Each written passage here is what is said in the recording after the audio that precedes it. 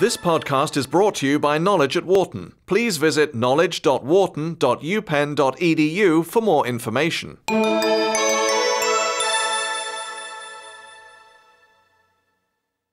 There are a lot of similarities between the two candidates. So McCain has had a long history of being in favor of a climate change statute. In fact, he was one of the first co-sponsors of a climate change regulation statute in the United States, and has fairly consistently supported new generations of those kinds of approaches. And also, Obama has committed to a climate change regulation. The target for the Obama campaign is slightly more ambitious than for the McCain campaign, but I actually think that what voters probably should focus on the most is who is going to be the most likely to provide the necessary leadership if you're in favor of climate change regulation.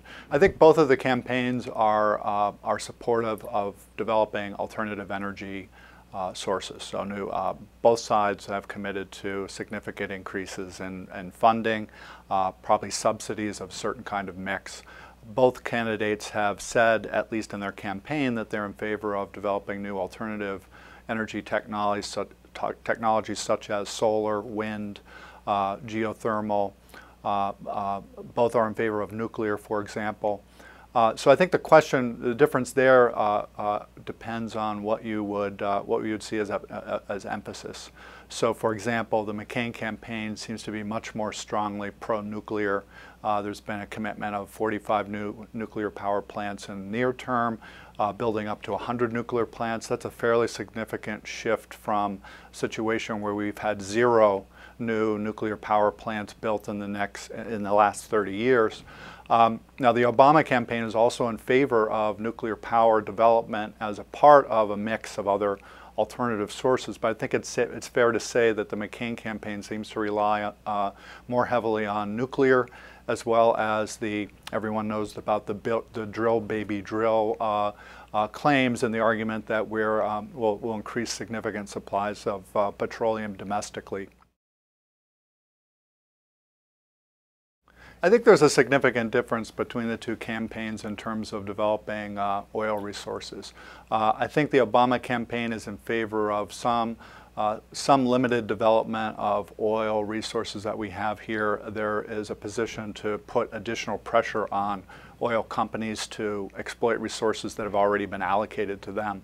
McCain seems to be very strongly in favor of drilling almost as much as you can. Opening the Arctic, it seems to be at least a potential approach. So I think that the more general question is how much is that really going to matter? If you look at, even if you maximize the drilling capacity in the United States and all of our resources, I think the best estimates are you don't really make much more of a dent. You don't make a very big dent, maybe 2%. Of total supply would be affected. So you're still going to be, if you don't change the overall mix of your energy supply, you're still going to be fairly heavily dependent on overseas oil. Both campaigns have made a commitment to becoming independent of overseas petroleum resources, but it doesn't. There's some question about how each side would try to achieve that. Well, I think some people raise this issue and suggest that the commitments that both campaigns have made to new energy resources, and in particular the Obama campaign's commitment of funds to energy resources, would somehow be compromised by the current crisis. And I'm not sure that really that's really going to happen. You're going to have significant challenges economically, and those challenges depend directly on energy supplies.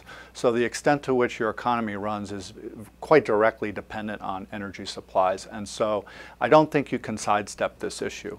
It may be that will be somewhat more expensive. There may be decisions taken that you would not be able to balance the budget as fast as you might otherwise try to do it. I think one of the reasons for that is to understand energy also in a geopolitical context. that the question of energy independence isn't just a question of economic viability or growth in the United States. It's also a question of who has most of the fossil fuel resources in the world. It's likely that both sides will be developing policies on energy. And then the question is which, I think for voters, is which one do you think has a better version of how to develop? My own estimate, and as we've discussed, I'm in favor of the Obama campaign, and so I'm a volunteer and have offered advice to the campaign, although I'm not a spokesman for the campaign. But my feeling is that the Obama campaign is more persuasive and has a better strategy about how to go about doing that. My sense, again, this is partisan, but my sense is that the McCain campaign basically has an old-fashioned idea of how you're going to advance in this area. Ideas of really expanding nuclear, drilling more. These are really traditional kinds of approaches to the problem that I don't think are going to do it. Well, I think what you really need is the commitment to fund and to provide good economic incentives for the development of new kinds of energy supplies. You can't really force the development of new technology very easily.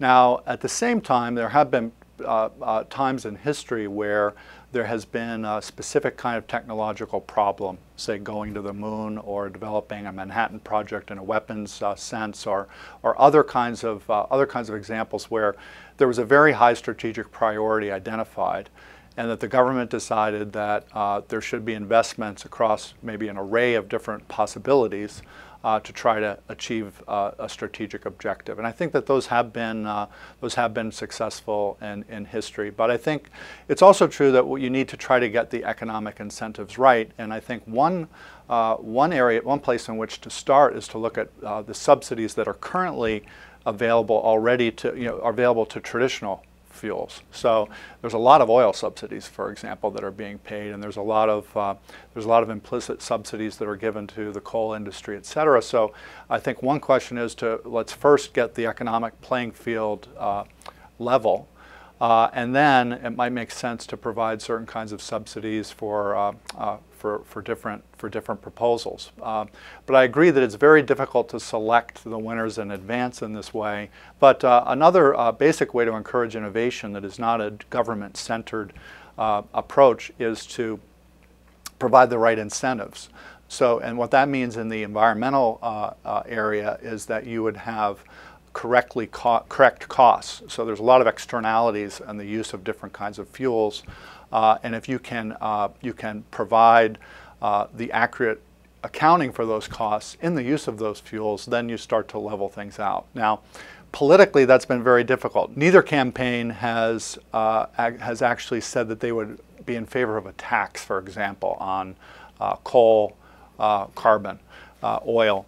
Now, many economists would say that's the best approach because what you do is you provide the correct incentives that way for someone else to develop alternative methods of fuel.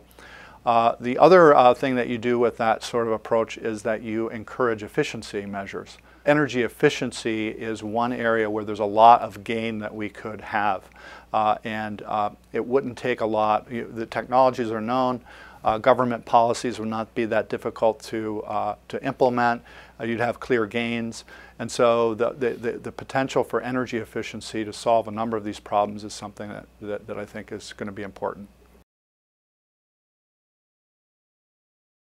I think the price of oil has shown a lot of volatility. And one of the reasons it's shown a lot of volatility is that it's geopolitically, there's a lot of sensitivity to what exactly is happening there. So I think a short-term fluctuation in the price of oil, if it goes down a little bit, or if it radically spikes, really should not determine policy in the long run. Now, I think we made a mistake in the United States where during the Carter administration, there was a spike in oil prices because of OPEC, and there was a push to realize, it should be energy efficiency, et cetera. And we basically forgot that lesson, and we fell back into a complacency about energy resources. I think even George Bush, somewhat ironically, said that we got addicted to oil. he was a little bit of a late convert on that particular issue, and I think some of the policies suggest that that's somewhat, well, as I said, ironic. But the point is that we've, I think, now learned our lesson, and we see that the geopolitics of oil are extremely difficult. The United States is in a much weaker position if we don't develop alternative energy sources and we're not dependent. And so I actually think that from a long-term perspective and from the point of view of policy, that will not affect the commitment which is emerging that we need to develop new energy sources. For more information, please visit knowledge.wharton.upenn.edu.